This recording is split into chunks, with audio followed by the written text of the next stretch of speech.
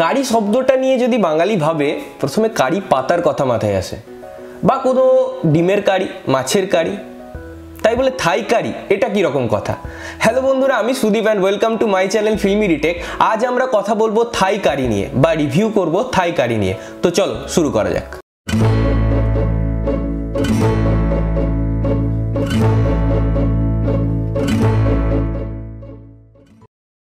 কারি, যেটার প্রত্যেকটা আলোচনায় আমি আসবো, মানে এই সিনেমাটায় ভালো কি ছিল, খারাপ কতটা ছিল, কি ছিল বললাম না, কতটা ছিল, আর কি কি ভালো হতে পারতো এবং কি কি ভালো লাগলো, সব জিনিস নিয়ে আমরা আলোচনা করব।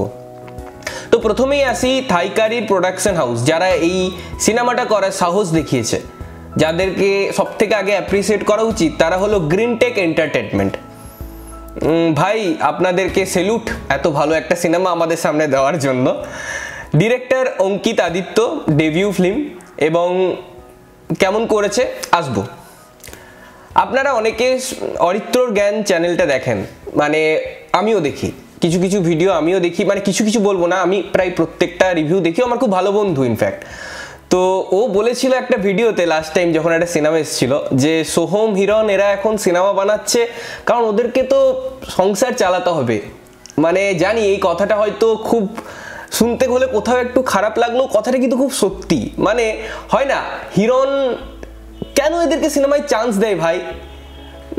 হিরণ আমাকে সামনে পেলে জানি না কি করবে, বা আমরা যারা কথা বলি তাদেরকে, বাট সত্যি বলছি, this is ridiculous year. Means একটা সিনেমা আমরা সবসময় চাই যে একটা সিনেমা সম্পর্কে ভালো কথা বলতে, স্পেশালি ইন বাংলা সিনেমার জন্য, কারণ আমরা প্রত্যেকে বাংলা সিনেমার জন্য দাঁড়িয়ে থাকি, ভালো বাংলা সিনেমার জন্য ওয়েট করি। কিন্তু আমার ভাগ্যে যত সিনেমা আমি ভাবি এন্টারটেন করতে যাব নিজেকে, ততবার নিরাশ হই। এবারও তাই হলাম, কিন্তু এবার আমার সব থেকে খারাপ লাগছে জানেন কার জন্য? সেটা হচ্ছে শাশ্বতর জন্য।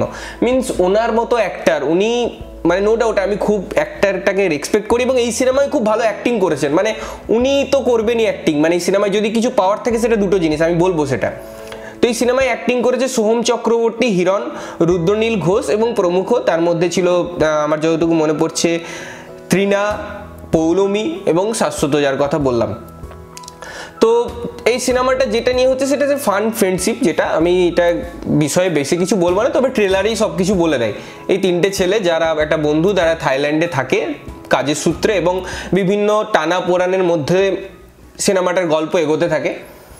মানে সিনেমার কিছু কিছু সিন ভাল লেগেছে আমার, কিছু কিছু জায়গা, বলবো না পুরো সিনেমাটা খারাপ লেগেছে, কিছু কিছু জিনিস ভাল লেগেছে। সোহমের অ্যাক্টিং আমার বলবো এই সিনেমায় কিছুটা ভাল লেগেছে, অনেকদিন পর সোহমের অ্যাক্টিং নিয়ে আমি কথা বললাম, ভাল লেগেছে। রুদ্রনীলের অ্যাক্টিং তো আমার ভাল লাগে, এই সিনেমায় ভাল লেগেছে, কিন্তু হিরণ কেন ভাই, কেন হিরণ? মিনস ঠিক হ্যাঁ, আব जो हुआ देखा जाएगा। আসছি মিউজিকে। অম্লান মিউজিক করেছে। সিনেমাটার মধ্যে 2 ঘন্টা 7 মিনিটের সিনেমা, বা 10 মিনিট আমার মনে পড়ছে না এক্স্যাক্টলি, বাট 2 ঘন্টা 7 মিনিট আমার মনে হয়।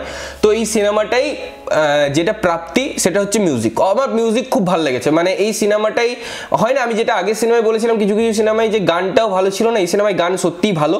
তো অম্লানকে আমি কৃতিত্ব দিচ্ছি এই জন্য যে গানটা ভালো হয়েছে সিনেমাটার মধ্যে। ডিরেক্টর অঙ্কিত আদিত্যর কাছ থেকে যেহেতু তার ডেবিউ ফিল্ম, আমি বেশি কিছু এক্সপেক্ট করে যাইনি, কিন্তু অনেক বড় বড় স্টারকাস্ট যেহেতু সিনেমায় ছিল, তো আমি ভেবেছিলাম হয়তো ভালো হতে পারে। আমি এটা আবার বলছি যে সিনেমাটা কিন্তু একবার দেখা যায়, মানে জামাই বদল সিনেমার মতো হয়নি, মানে ওর থেকে গোত্র, মানে অনেকটাই ভালো হয়েছে। আর সোহমের অ্যাক্টিং নিয়ে বললাম, ভালো লেগেছে। শাশ্বতদার অ্যাক্টিং তো অনেক ভালো, যেমন হয়েই থাকে। তবে সিনেমার গল্পটা সেই আগেকার দিনের, সেই মানে এই ধরনের গল্প আমরা অনেক দেখেছি, সেই ট্র্যাজেডি, সেই কাহানি, বাপরে বাপ ফেড আপ হয়ে যায়। মানে এত ভালগার গল্প আর নেওয়া যাচ্ছে না। এত সুন্দর সুন্দর এখন মনে হয় বাঙালি আসলে আমরা এত সুন্দর সুন্দর সিনেমা দেখছি তো পরপর। রসগোল্লা দেখলাম, ভবিষ্যতের ভূত দেখলাম, তারপরে আপনার কি বলে নগর কীর্তন দেখলাম। এই সিনেমাগুলো দেখার পর মানে সেই রেসটা এখনো জমে আছে, তাই মনে হয় থাই কারিটাকে আমরা অতটা নিতে পারছি না। তো আমি এই জন্য একবার বলবো না, হয়তো আমার ক্ষেত্রে হয়েছে বাট সবার ক্ষেত্রে না হতে পারে, তাই আমি এই সাজেশনটা স্পেশালি এই সিনেমাকে দিচ্ছি। এবং আমি রিকোয়েস্ট করছি প্রত্যেককে যে বাংলা সিনেমার জন্য, এটা নট অনলি থাই কারি, বাংলা সিনেমার ভবিষ্যতের জন্য আমি বলছি যে একবার পারলে সবাই গিয়ে সিনেমাটা দেখেন সিনেমা হলে, এবং ভালো খারাপ বিচার করার দায়িত্ব আপনাদেরও থাকলো। এবং এই সিনেমাটাই পার্টিকুলারলি আমি আপনাদের ওপিনিয়নটা জানতে চাইছি, কারণ এই সিনেমাটা আমার কোথাও ভাল লেগেছে, একটু হলেও ভাল লেগেছে, মানে অতটা খারাপ লাগেনি। তো আপনাদের কেমন লাগলো সেটা আমাদের কমেন্ট বক্সে জানাবেন, এবং সেখানে হোক তর্ক বিতর্ক, সবার সাথে কথা হোক, কেমন লাগলো সেই নিয়ে একটা ডিসকাশন হোক। বাট হ্যাঁ, বাংলা সিনেমার জন্য আমি সবাইকে রিকোয়েস্ট করব সিনেমাটা একটু দেখতে, একবার হলেও দেখতে, দেখা যেতে পারে।